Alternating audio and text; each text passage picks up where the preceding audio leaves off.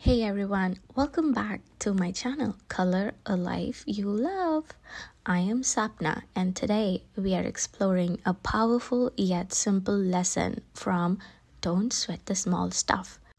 Have you ever done something kind in secret?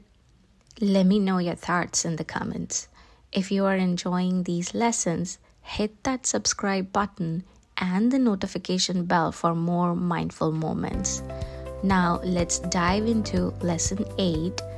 Do something nice for someone else and don't tell anyone about it.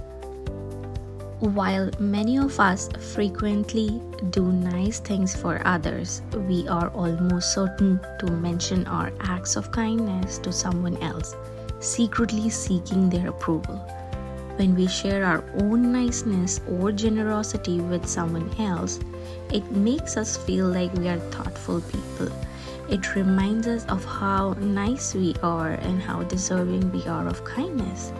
While all acts of kindness are inherently wonderful, there is something even more magical about doing something thoughtful but mentioning it to no one ever.